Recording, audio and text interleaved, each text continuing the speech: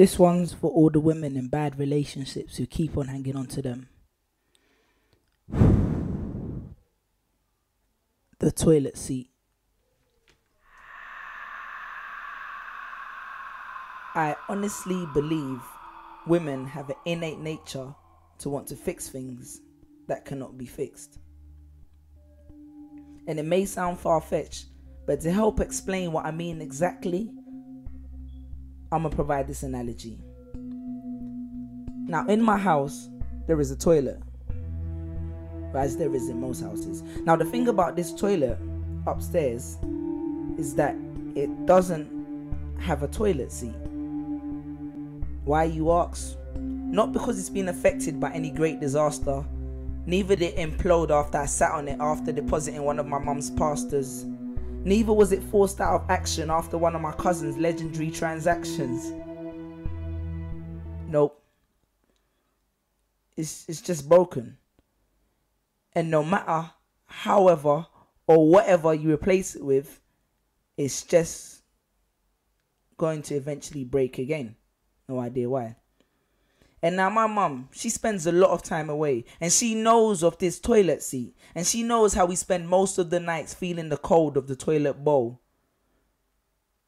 But almost every single time she pays me a visit, she insists that we must fix it. And this frustrates me to no end. Why are you going to fix it if you know it's just going to break again? Is there really a resolution in this temporary solution, or are women just content with the illusion? And I say women because not only my mum, but my sister moved in for a couple of weeks, and do you know how many seats we bought during that time? 3. And every time I would say no, she would continue to plead. And my grandma moved in, and it was exactly the same. My older sister, my girlfriend, would do nothing but complain, and every time I would resist, they would insist. And I would say, why are you going to fix it? It's just going to break again. And their response is, it doesn't look nice like that. At least it will look good when other people see it. It just makes me feel more comfortable. How can you not have a toilet seat?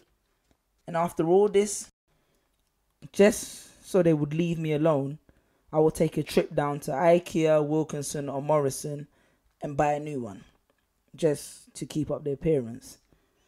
Now, one day a couple of months ago, I finally found the courage to confront my mum. After requesting that I buy another seat for the 3rd time during her most recent trip, I said, Mum, I'm not buying another goddamn seat, and that's it.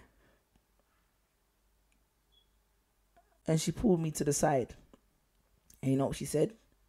She said, Suli, you see this seat here? I've tried everything to fix it. I've bought the wooden seats. I've bought the plastic seats. I've bought the metal seats. I've even bought the see-through seats with the little fishes inside it. And none of them have stuck. And you know what I did? I even called a plumber in here one day. And the plumber said, he told me that the shape of the bowl of the toilet had become so worn over the years that no other seat would ever fit on it. And the only conclusion would be to remove the seat in its entirety and buy a new one from scratch. And Suli, you know why I don't do that? Because over the years, I've come to realize that no matter what you do, no matter what seat you attach to it, Suli, it's a toilet. And it will always just be full of shit.